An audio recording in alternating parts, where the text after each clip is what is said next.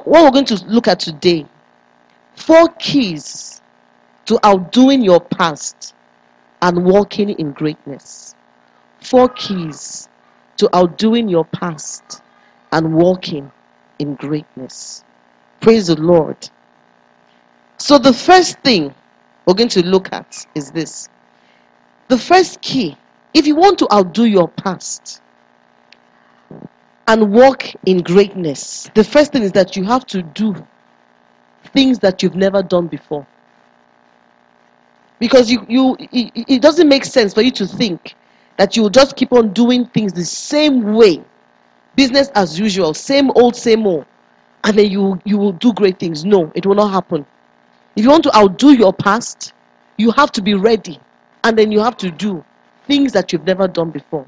So you look at it. What are the things you've never done before? Look at Joshua. So let's go to Joshua chapter 3. The scripture that Pastor used to introduce to us our year of greatness. In verse 7, and the Lord said unto Joshua, this day will I begin to magnify thee in the sight of all Israel, that they may know that as I was with Moses, so I will be with thee. This was what God said to him, this day. And for us, it has started. This day. And we looked at this on New Year's Day, how Joshua walked in greatness and how we ought to walk in greatness, the steps we need to follow. And in verse 8, it says, God began to give Joshua instructions, because we found out that that word magnify also means to do great things. It doesn't just mean to be made great, it means to do great things. You can't be great apart from what you do. Your greatness is connected to what you do. Praise the Lord. And so God gave Joshua an instruction. He said, and thou shalt command the priests that bear the ark of the covenant, saying, when you are come to the brink of the water of Jordan, you shall stand still in Jordan. Verse 9. And Joshua said unto the children of Israel, come hither and hear the words of the Lord your God. And Joshua said, hereby shall you know that the living God is among you, and that he will drive out from before you the Canaanites and all the other ites that are in the land. It's very long, so I don't want to read them. Verse 11.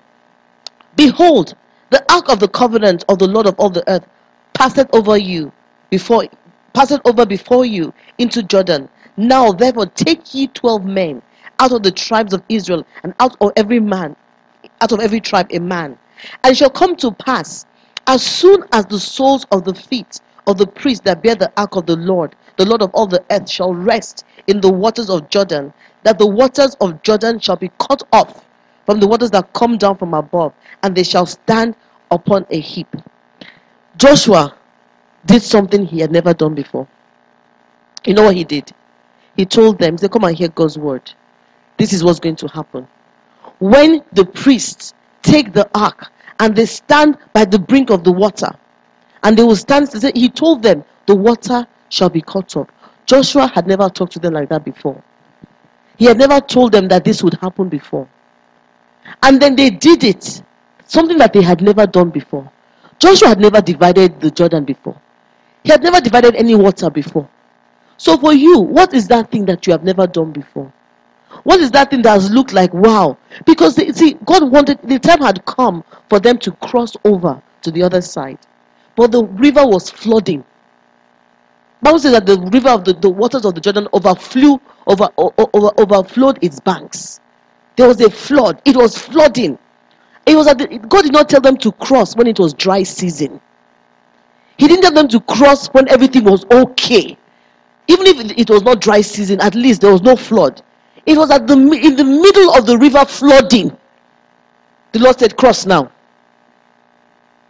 The Bible says we walk by faith. These are one of the things I want you to learn to do. Walk by faith, not by sight. That's who we are. It's the same way the fish lives in water. So it's not something that you have to, and now I'm going to walk by faith. No, your life, your nature is to walk by faith. But a lot of Christians have been living against their nature. But our nature is to walk by faith. So there was a time that the rivers were flooding. God said cross, and he told them that by the time you put your leg inside, he didn't say wait for the water to stop flowing and enter. He said, when you put your leg inside, it will stop flowing. So, which water do you have to put your leg inside?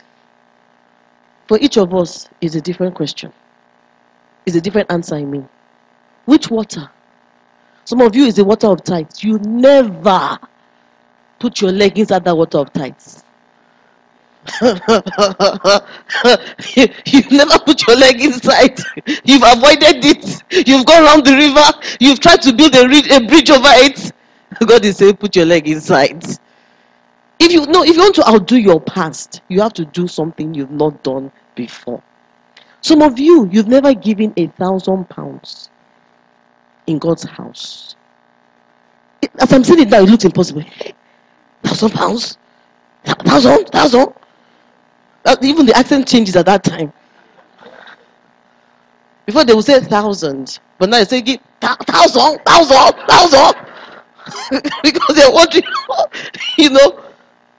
you have to do something. If you want to receive a harvest you never received before, you must sow a seed you've never sown before. Is it not true? If you normally sow one bowl of seed, you know the harvest that comes from one bowl of seed. No matter how much you pray for that seed, you know the harvest that will come for it. Isn't it true? But one bucket of seed will multiply. The harvest will be multiplied compared to one bowl of seed. Is that not true? So this year of greatness, don't just say, oh, God has made me great. God has made me great. And you're not doing the same thing. You're like the eagle that came on the ground and began to eat the same food that chickens were eating. Living against your nature. So this year, you will put your leg inside that water that you've never put your leg inside. Some of you, you've never led somebody to Christ before. Because you're wondering, what will I say? What will I say? God will give you many opportunities, and the Lord has blessed you to notice it. Just tell them. When they start telling you their problems, begin to share the gospel, good news with them. You can even start by saying, I will pray with you because I know God answers prayer. They say, how God answers prayer? Share your testimony with them. When you share your testimony with them, you say, you know what? The same thing can happen to you. The first thing, just give your life to Christ. It's as simple as that. It goes from progression to progression. But when you make up your mind, you will do it. You will now find. And when the person gives it, you yourself, you'll be so surprised at how easy it was. The woman that got a whole Samaritan town saved, what did she do? She met Jesus by the well. She went back to the men. She didn't even go to the women because she and the women were not friends. She went back to the men of the town and said, come and see this man that told me everything I've ever done. Is this not the Messiah?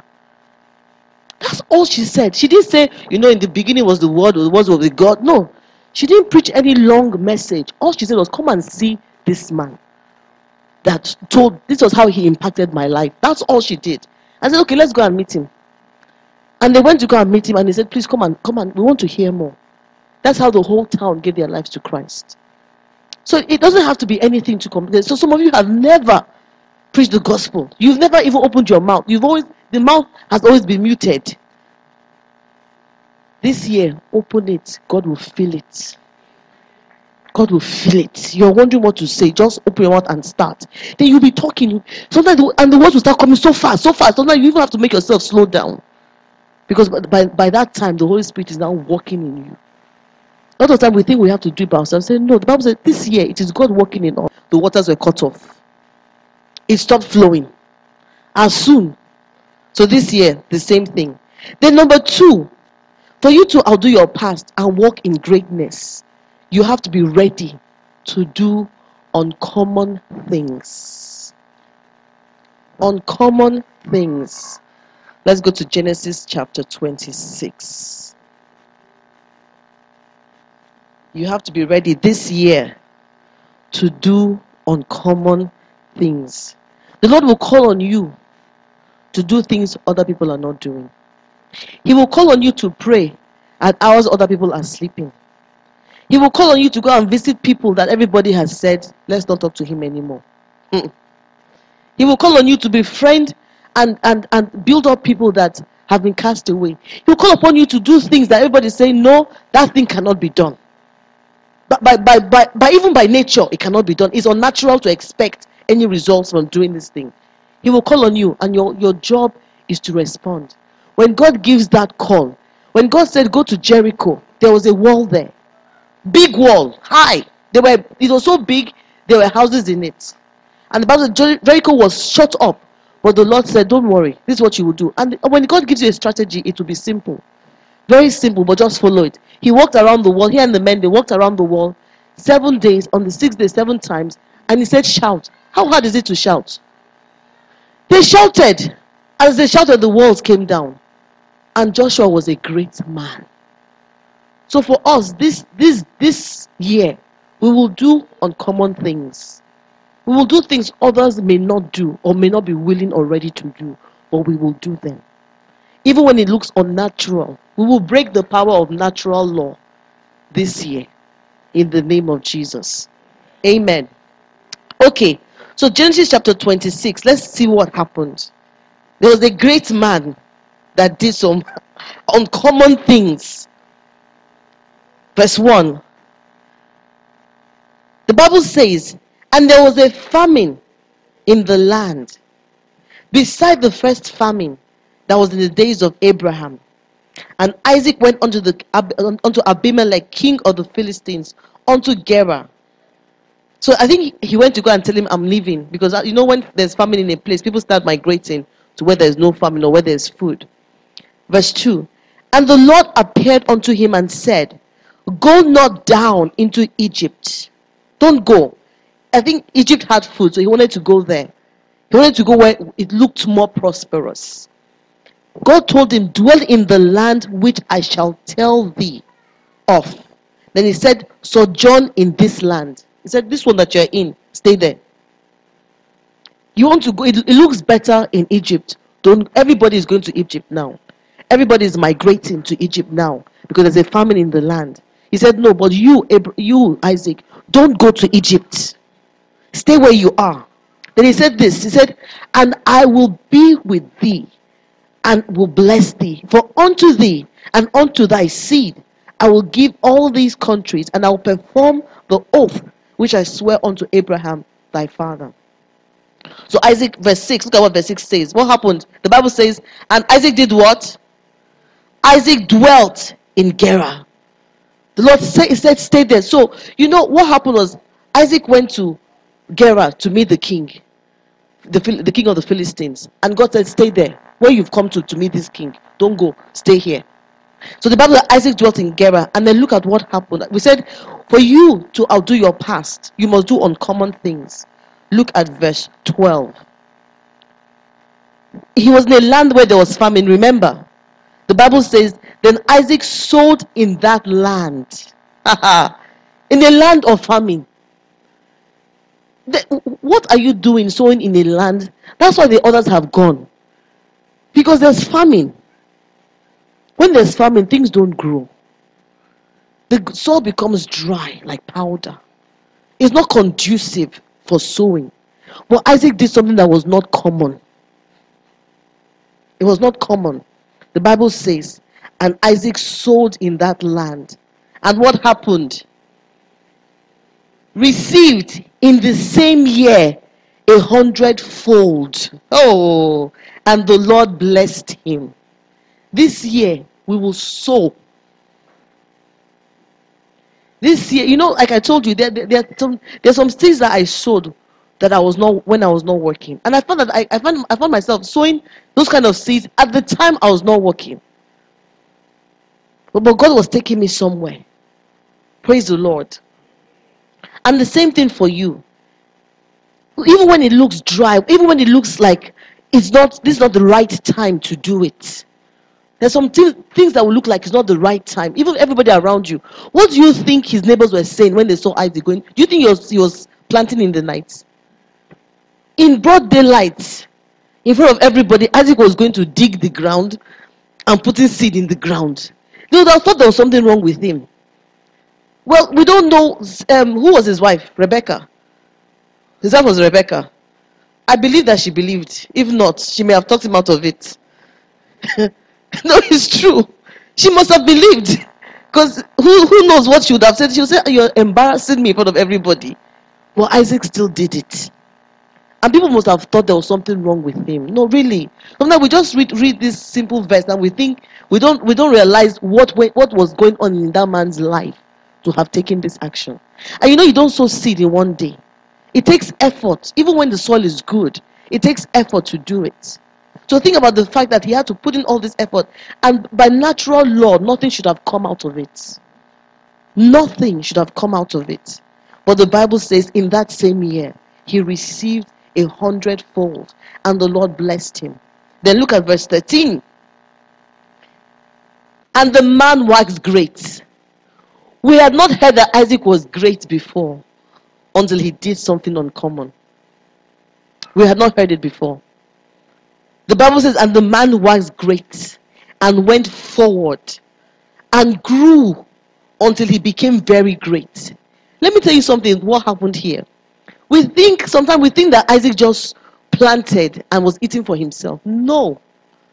Isaac was the only one who had food to sell.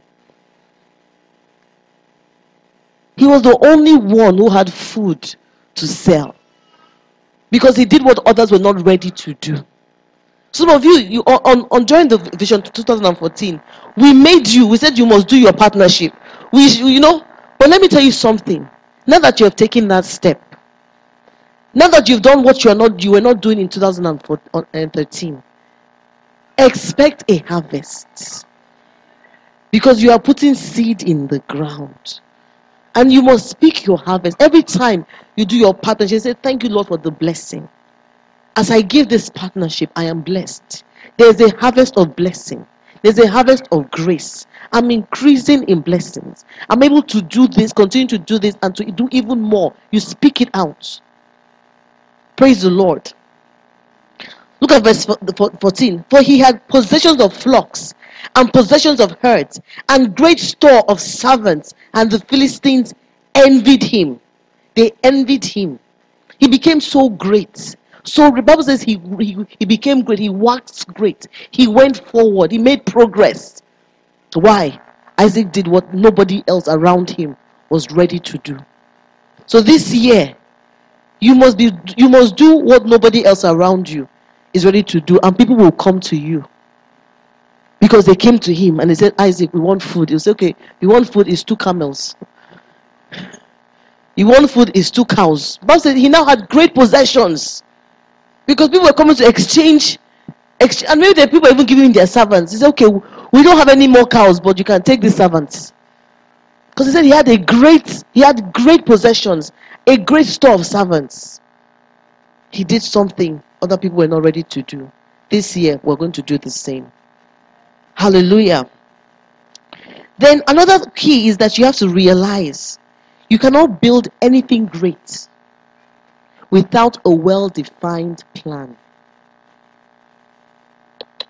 It's not going to happen. You want to do something great this year. Some plans don't have to be very elaborate. We didn't say without an elaborate plan. We said a well-defined.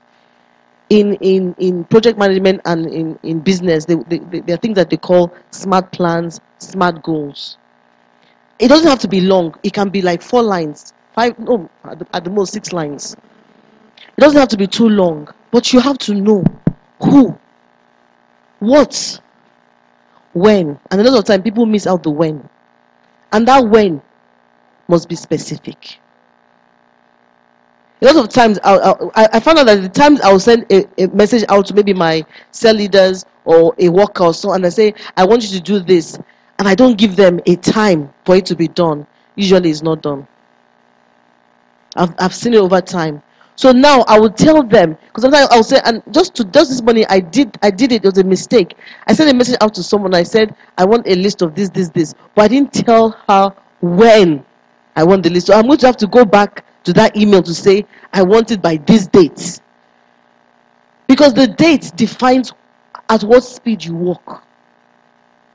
The date defines that this thing, it is a commitment to a time. It must be done by this time. So you must have a well-defined plan. You must be specific about what you want to do. They call about smart plans. The S stands for being specific. The M is measurable. So not all, well, not all your plans have to be measurable. Well, but usually they are measurable because you can measure it by this was what I wanted, and this is what I accomplished. Oh, by the way, please, after this service, can this pulpit be cleaned? Spray windowline or something, and clean it because there are lots of grease marks on it. Praise the Lord. You see, I gave you a time now. I didn't just say clean it. I said by the end of this service. Praise God. So you measure by what you want to achieve. So it's measurable. Then the A, what does the A stand for? Achievable. Thank you very much. Because I was trying to remember what the A stood for. Then the R is what? What's the difference between achievable and realistic? But they're achievable. How can it be achievable and not be realistic? Yes, Brother Dave.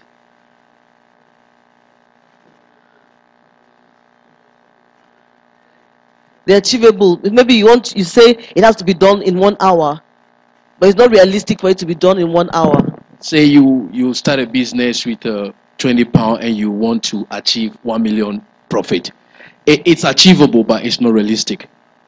It's achievable to have profit, but it's not realistic to expect 1 million. 1 million from £20. Yeah. You can have 1 million from zero. No, you can have 1 million from zero. With the time. Oh, with the time. Your time we have given is that is achievable, but then in that day and time you're saying that it's not realistic that you can make £1 million profit on a £20 in 1 week. Within 1 week, yes. Okay, I see what you mean. So that's the difference between achievable and realistic. And what does the T stand for? Time-based or time-bound. So you must have a well-defined plan. Your plan must have a date. Just like when I was asking the workers, your partnership, when will you do your Rhapsody partnership? Some will say beginning of. They said no, when. I wanted to pin you down. So those of you, you know yourselves. What are you supposed to do today? But Samuel, you can represent them. What? To who? So those who have not been doing their Rhapsody partnership that told me that they would do it, I told them, see, it was well defined. I said, you bring it to me. I don't want it, I want to see it. And I told them when to bring it to me. See, the who is there and the when is there. And the how, isn't it? Praise the Lord. Okay, let me show you a scripture. Sometimes people think that God does not make plans. God, do you know why human beings make plans? Because God himself makes plans. Some people think, he's the Holy Spirit, you just be spontaneous. That spontaneity of the Holy Spirit was well planned by God. God began to plan for our salvation the minute Adam and Eve sinned. Right from then, he began to plan. It was a plan from different angles. There's some people that think a certain way. When you present a problem or a project to them, they don't just think about one solution. They can think about three different options of how to resolve this thing. I was reading a book and the minister was talking about a particular government leader in America in the times of Kennedy. He was a Secretary of Defense. And they said about this man that he was so intelligent that if you presented a problem or an issue to him, he said, I cannot only think of one way. I have to have at least 3 different ways. That there's safety in knowing 3 different ways to resolve the issue or to perform the project. And when I was reading that, I smiled. You know why I smiled? Because Pastor Chuka is like that. When Pastor Chuka, in fact, people sometimes make fun of it. Some of our pastor friends, they don't make fun of it in a bad way. They just make fun of it and say, okay. When we're having a meeting, let's say we're having a meeting with Pastor Anita, and she'll say, okay, this is what I want us to do, or this is what we're having. You'll say, Pastor, there are 3 ways we can do this. And that's it. He always has more than one way. There's a way. There's a way that his mind works. Praise the Lord. So for us, I will talk about God, that God is like that. God made sure that from whichever angle Satan wants to come in, whichever angle Satan wants to come in, he has blocked him. Salvation must take place. He had planned it right from time. So when Satan said, okay, what I'm going to do, I'm going to defile the seed, and angels began to have children with female with human ladies. You know what? That their intention was to corrupt the seed, so that no human being will be redeemable. But the Bible said, but Noah's family. That's why some people wonder, why did God destroy everybody else? There was only one family on earth that kept themselves, that were walking with God. And the Bible says that Noah was a preacher of righteousness. If you go into First or Second Peter, it says Noah was so Noah wasn't just building the ark, because people would have asked, why are you building the ark? He was telling them this is what's going to happen. And if anybody had listened to him and entered the ark, they would have been saved along with Noah's family. God always gives a witness to men. Always. So God did not say, I'm going to just destroy everybody without giving them a chance to change. No. The Bible says Noah was a preacher of righteousness. And so God had to clean up the earth. Because the Bible says even the animals had become wicked. They were not like that. But they had become wicked. So, look at God. We said for every angle. Now let's look at something that God told Moses. Exodus chapter 25.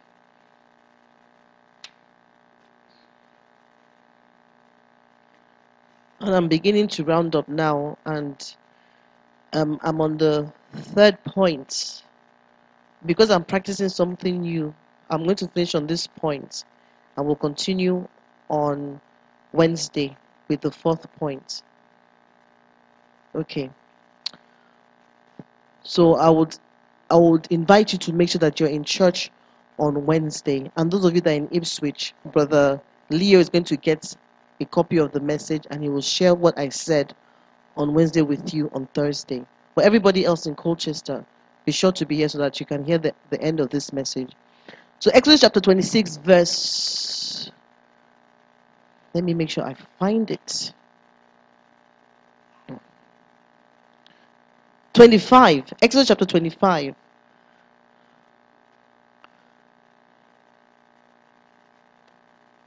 Exodus 25 verse 40. Are you there? Exodus 25 verse 40. Now look at what God told Moses. He said, and look that thou make them. He was talking about the building of the tabernacle. And he told him about all the different vessels and all the different materials that were to be used. Then he said, and look that thou make them after their pattern, which was showed thee in the mount. That word pattern, it means model. It means a plan. It actually means a construction. For people who are into construction these days, if they want to build a big building, a lot of times they already have a scalable model of it. So you can actually see how it looks. It's not just a flat drawing. You actually see how it looks. When I saw that and I checked that word, and I saw that that word pattern means model, construction, I realized what happened to Moses in the mountain. God didn't just give him the measurements which he gave them. Moses actually saw what it would look like in 3D. No, it's true. He saw it in 3D. It wasn't just a flat thing. Everything that man can do, God has already gone beyond it. Don't think our inventions are surprising God. Come and see what these people are doing now. And God is very surprised. It's not that we think that was surprising God. God is saying, okay, they are catching up now. They are catching up now. Praise the Lord. So don't think. Yesterday I was talking to Pastor Chuka on Skype because I was here in Colchester, and I was using my phone, but it was a video connection. And I was thinking, and I just remembered Back to the Future. How we were so tripped, so inspired that he could just hold his watch, and he was talking to the person, and the person could see him, and he could see the person. I said, it's Skype now. And even now, Samsung has a phone like, I mean, a gadget like that, that you just strap on your wrist, and you can do it. Praise the Lord. So God said, make sure you do it. So when you have a plan, now sometimes when you have a plan, it may not be exact, but you start with the rough plan. When you go back to the plan, you will see how to improve it. You go back to, you see how to improve it. But some people just keep on improving the plan, but never do anything. Sometimes the plan can only be improved when you start. But you have your plan. And one of the things, the Bible says, in the multitude of counselors, there is safety. Then David said, Solomon said it, but I know he learned it from David. He said, with many counselors, thou shalt make war. Get the right people who understand different aspects of this thing. Don't be a one-man band. Have you ever seen a one-man band? They have the cymbals here. They are doing like this to knock the cymbals. They are trying to blow all the instruments at the same time. It doesn't work. Don't be a one-man band. Get people who understand it. Get a lawyer who understands this area. Get an accountant who can give you good advice. Praise the Lord. Get somebody who knows how the best way for this thing. Yes, like me and Pastor Val, there are things that I know, but I know that there are things that some people know better than me in this church. So why should I I can learn from them, but I know that for me to get the best result, let them do it. I can sing. Can I not sing? But there are people that can sing better than me. Let them sing. Imagine if I was trying to sing that song that we sang just today for you. You'd have been managing it. But there was somebody singing it, and you were truly blessed without distractions. Praise the Lord. It's true. So don't be a one-man band. But for you to do it, you must have a plan. There's no building without a plan. There's no building. Unless you want to build a hut. The people that build huts, they don't plan. They don't even dig. They just carry the mud. Boom. They know somehow. And a lot of times, that mud house, everything is inside that one room. The kitchen, the bedroom. What else? The toilet is outside. That's why they have an outhouse. Because they lack the education to build properly. So everything is in that one room. So if they even want to do it good, they will just create a curtain. A curtain to separate the kitchen from the living room, bedroom. The living room, bedroom, everything is one room. Then there's a curtain. Then the next, behind the curtain, is the kitchen. But when they built, all they did, they just managed to remember to build a window and a door. So if you want to build a mud hut, you don't need to plan. But anything beyond that, you must have a plan. So, and this year is a year of greatness. Nobody will walk beside a hut and say it's great. Nobody will praise you for building a hut. This year, don't plan to build a hut. Anybody that praises you for building a hut, they don't like you. It's true. So you want to be praised for doing small things. This year, you will not be praised for doing small things. Because it's your year of greatness. You will do great things this year. Greatness is in you. You will not be that eagle that left his place and came down to start eating corn. Chickens that he's supposed to be eating, he's now joined them to start eating corn with them. That's not your calling at all. Because the Lord has made you great. Stand up on your feet. Talk to God about what you've heard.